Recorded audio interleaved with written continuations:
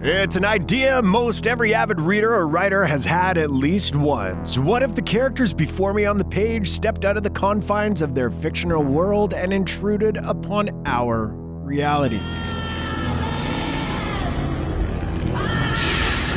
Or what if they're already here? It's an irresistible concept and certainly one explored many times in literature, on television, and in the movies. If not handled well, it can come off as inauthentic and predictable. If handled with a deft touch, it can challenge and fascinate the audience who hopefully might soon begin to wonder if their reality is being invaded by fictional villains and monsters. This is the world that Tibor Takis's I, Madman inhabits, and yes, it's one of the films that handles this idea with a deft touch. It's also, to this day, underappreciated by all but the most die-hard horror fans. We aim to change that with a new edition of the best horror movie you never saw, I, Madman.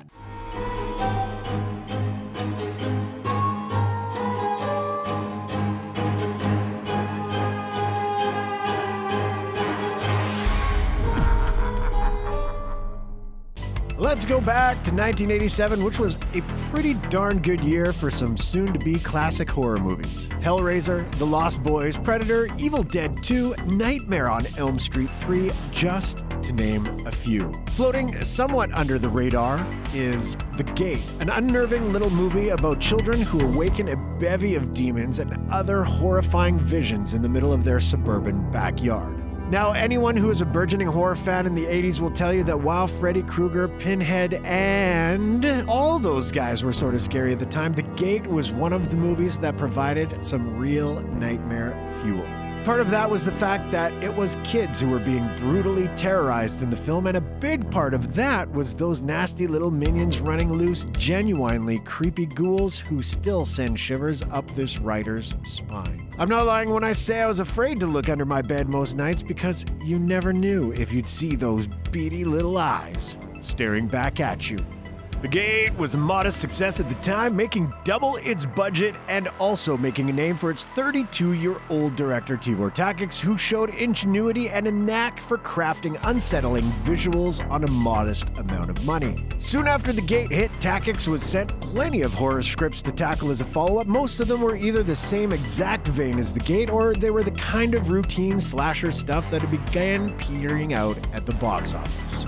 When vacationing with his wife in Palm Springs, Takis read the script for I, Madman, which was certainly not like the others. An homage film noir and pulp novels with a gruesome horror twist, I, Madman looked like it could be something unique, an intelligent horror film about monsters, both real and imaginary. Plus, it was different enough from The Gate to ensure Tibor would not just be rehashing himself. Written by Nightmare on Elm Street 2 scribe David Chaskin, I, Madman tells the story of Virginia, a quiet bookstore employee who has a fondness for trashy but engrossing paperbacks. Her latest obsession is the work of Malcolm Brand, an author who only wrote 2 books, both of them incredibly disturbing, both with great titles: Much of Madness, More of Sin, and I, Madman. The movie opens with Virginia's vivid imagination getting the best of her as she reads. Much of Madness, a boffo beginning for a movie that alternates between big moments of horror and subtle sequences of creeping dread. We quickly see that Virginia just might be someone who lets her imagination get the better of her, which naturally will put into question every weird thing that happens to her from here on out. With Much of Madness in the bag, Virginia feels the need to read Brand's rare follow-up, I, Madman, and wouldn't you know it, she fortunately gets a copy sent to her, the first of many suspicious occurrences. I, Madman tells the story of an insane former doctor who cuts off his entire face being spurned by the object of his affection, Anna, an actress. Looking for a new face, the doctor goes about the city crudely slicing up innocent bystanders and taking the necessary features: hair, a new nose, some lips, a nice pair of new ears. The usual. Ultimately, this morbid display surprisingly doesn't buy Anna's affection, so the doc finds there's no other way to get her heart than to cut it out and wear it around his neck. And they say true love is dead.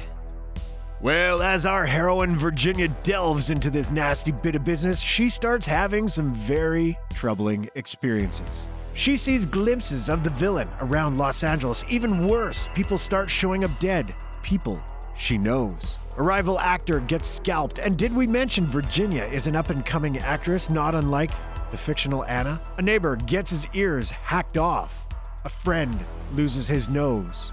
It all starts adding up for Virginia, but will the cops, who include her disbelieving boyfriend, buy any of this? Has the character from the book jumped into our reality, or is it a very real person using the book as a ghastly guidebook? Or just maybe Virginia has lost her ever-loving mind after reading one too many horror books. That's what our parents always said would happen if we kept reading those, right? Part of the fun of Madman is that guessing game, and like any good amateur detective story, we're meant to play sleuths along with Virginia as she puts the pieces together, even as things start getting worse for her and those around her. Of course, we horror fans know Virginia's not crazy, but which of the many possible explanations is going on here? Chaskin's Nightmare on Elm Street 2 screenplay might be infamous for all the wrong reasons, but Madman is definitely the work of someone with strong appreciation for stories about nightmares, daydreams, and the potentially deadly power of the imagination. That Chaskin has said he's always been a lover of pulp fiction adds to his engagement in the tale. Another huge benefit is Tibor's clever direction. With this in the gate, the man proved he really had a talent for the genre, and it's always been a shame he didn't become a bigger name in the industry. Effortlessly sliding in and out of reality, Tibor delivers some terrific sequences straight out of a 40s film noir, although of course they're a bit more stylized and colorful. The costume and production design are top-notch for a movie with this tight of a budget, and the director makes the most of the City of Angels as his backdrop. No better place for a lurid tale such as this one. The movie is well cast, too, populated by entertaining characters and interesting faces. Especially convincing is the police force that attempts to aid Virginia despite their doubts. These guys all look like real coppers.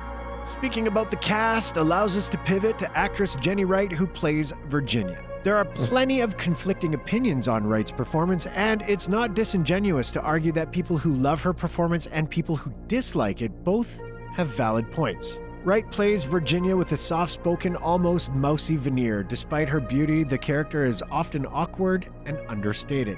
This is not the fiery, final girl we've seen in Nancy in Elm Street or Christy in Hellraiser, but a reserved and self-conscious young woman, and Wright's acting frequently bounces between believable and, let's say, unexciting.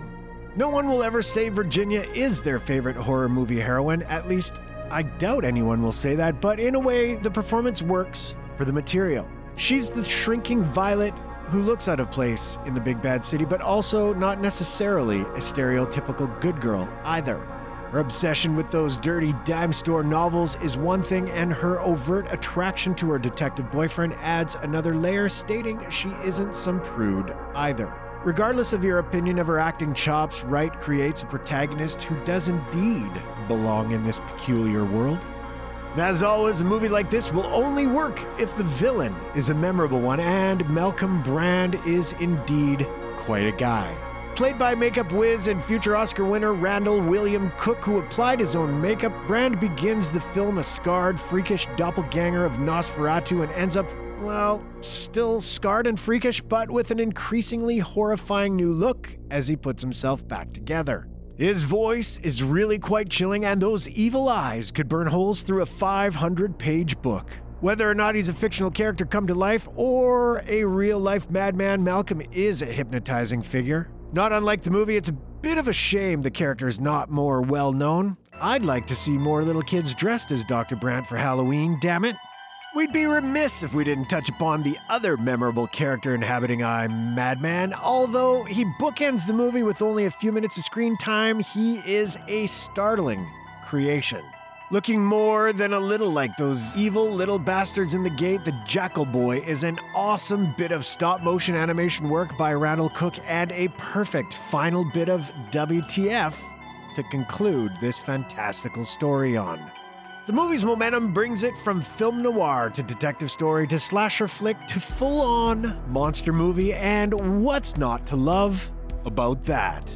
it occurs to me that Madman is a movie out of time and place. It probably didn't fit into the marketplace back in the late 80s, and it doesn't really fit in now, with appreciation for pulp novels and film noir likely not at an all-time high. But that's the part of the movie's appeal. It can't be accused of being just like everything else you see on a daily basis. It creates an indelible world of its own, populates it with familiar cliches, and has a ball on ending our expectations as to what will happen next. It's also the kind of horror movie that makes you grateful it didn't have any sequels. Had it been a massive success, sure, we would have seen Dr. Brand terrorize a series of bookish young ladies throughout the early 90s, but sometimes it's nice to have just the one, making it all the more special